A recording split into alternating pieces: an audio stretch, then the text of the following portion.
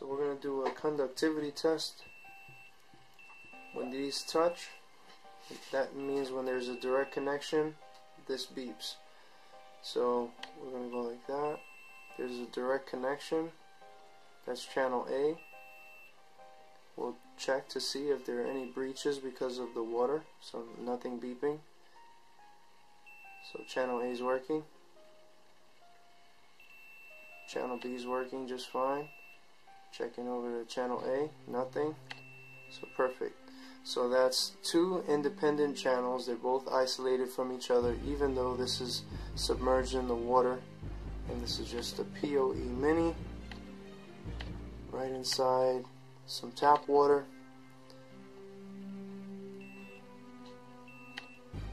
And again, what we're going to try to do here is view if any kind of effects happen when we start powering this coil.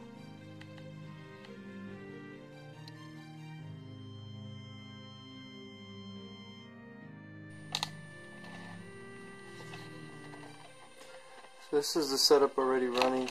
We have a frequency of 9.12 kilohertz. We're running at 76 watts. It's from the wall, from the amplifier. So the amplifier is flowing into the coil, submerged in water, and that's flowing into this 4,000 volt xenon bulb sold at Radio Shack. It's rated for 4,000 volts, 300 volts on the cathode.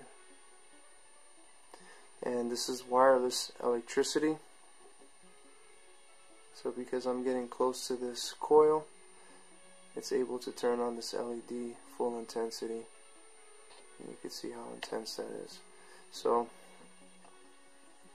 again, we're using 76 watts. I'm sure we could do a lot more with this energy right here. And the benefit that we're seeing from submerging the coil inside the water like that is now we're not getting any kind of ozone production. So it's safe to work with now.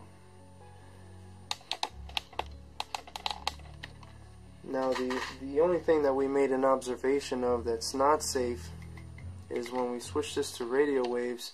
If we get really close to the coil, you see that those radio waves spike up. So at this particular frequency, it's not best to engage much with this coil. And the magnetic field, so I just switched it to magnetic field, and we'll go ahead and check this out.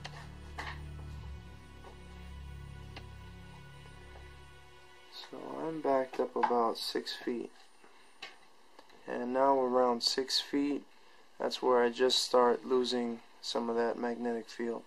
This will extend out another 4 or 5 feet. So it's a really large magnetic field.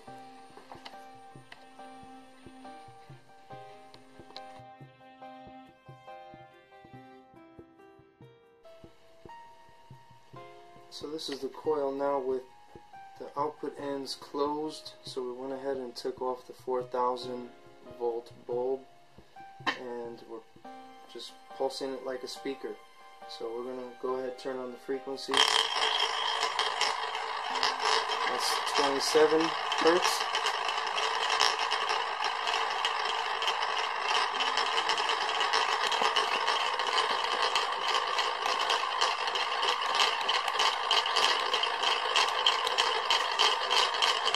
So I went ahead and I put a glass bowl inside of this bowl because you don't want to have the magnet rubbing on the copper coil. It'll scrape off the enamel and then it'll short out the circuit. So right now it's properly wired. So we can have a blender that produces power.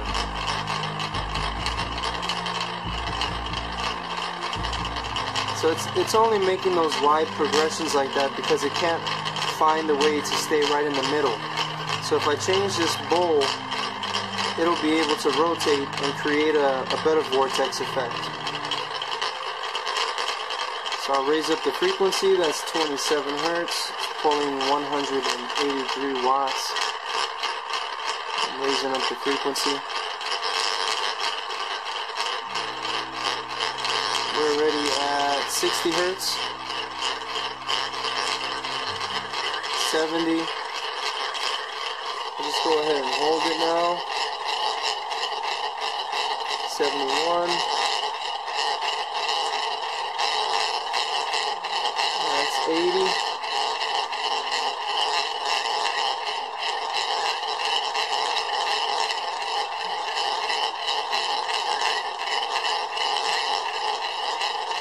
That's 90. 90 hertz.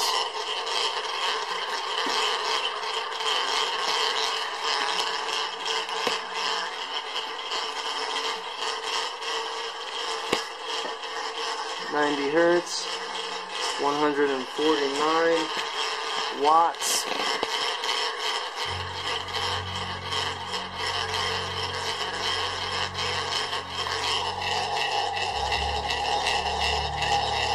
Check out the voltage spikes now that we're spinning at higher RPMs.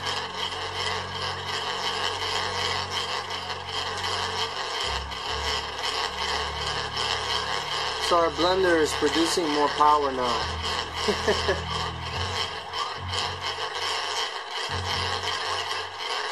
Still spinning even though I'm lighting up this LED, and this LED is looking like it wants to pop now.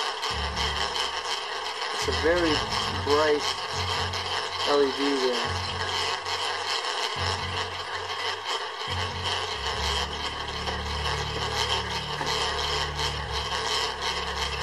I'll raise it up a little bit more. That's 90 so far. Let's get it up to 100. That's 100 hertz. So we should be producing even more of a spike now.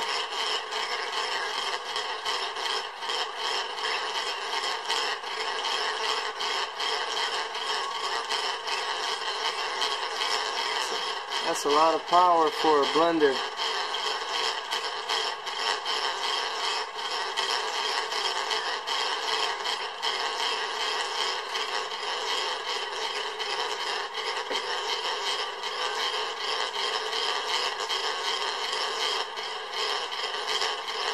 Let's go a little faster.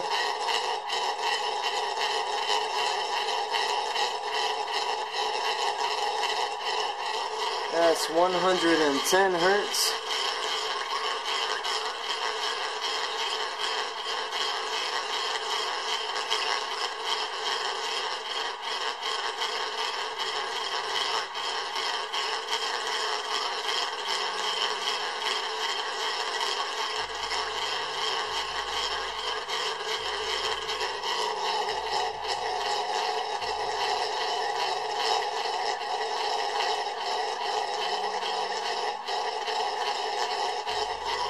We're at 122.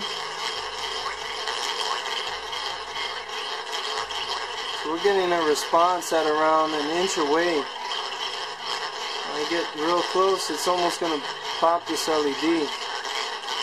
That's a 3.4 volt LED. That magnet is spinning pretty fast in there.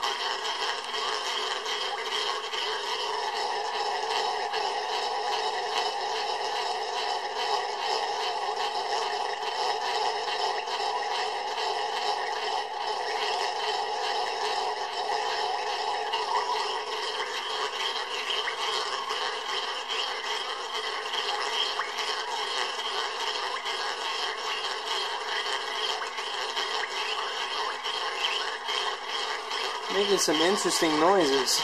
That's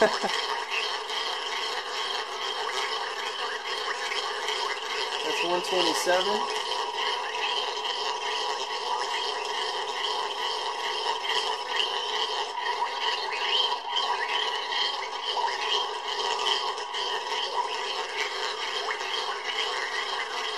Very interesting noises.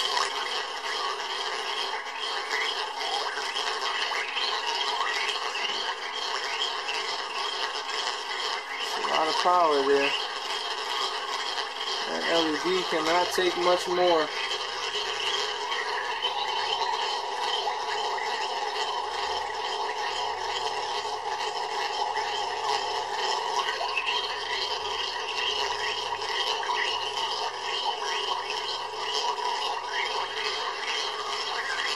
So that's 145, and this is producing a lot of power now on this LED.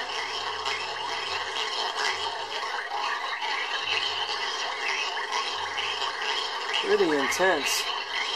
145, I've never seen this before. That's a lot of power, and that's a strange noise. 145 hertz.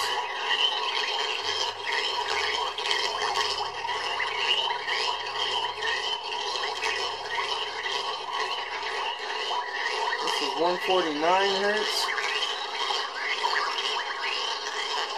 Still going. 149 hertz in there.